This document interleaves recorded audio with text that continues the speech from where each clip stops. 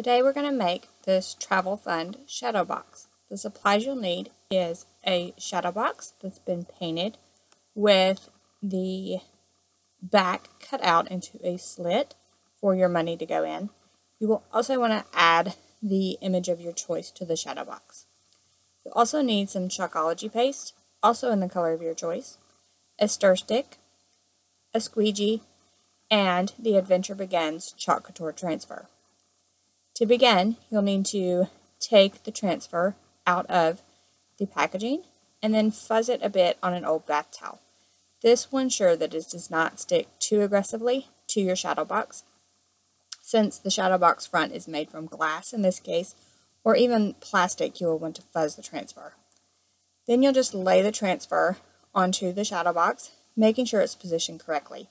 Now, these are removable, so you can remove it and readjust as needed.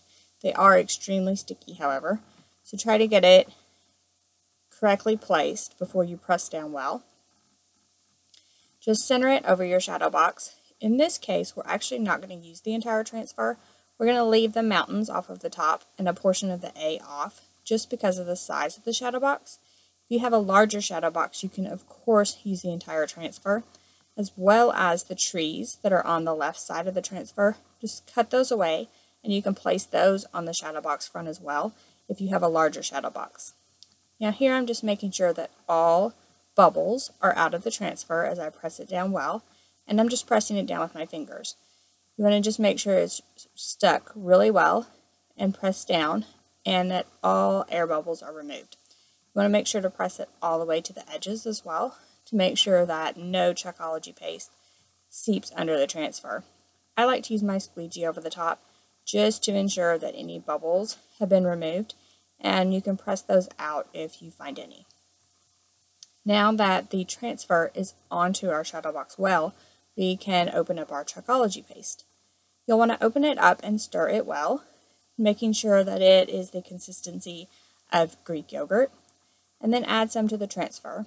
Then just pull across with your squeegee. We're going to avoid the areas of the transfer that we talked about that we're not going to use, which is a portion of the A, as well as the mountains at the top of the transfer. If you get any Chalkology paste onto those areas, you can just wash that away with water, or just wipe it away before it dries once we remove the transfer itself.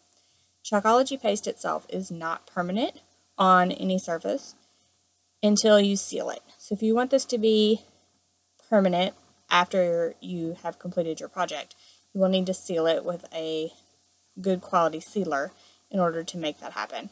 Otherwise, it will be can be removed with water later, even after it dries. Now, we put the Chalkology paste all over our transfer. Now we just want to remove all the excess. The more excess you remove, the better luck you will have with the transfer itself. So I make sure to remove as much excess as possible.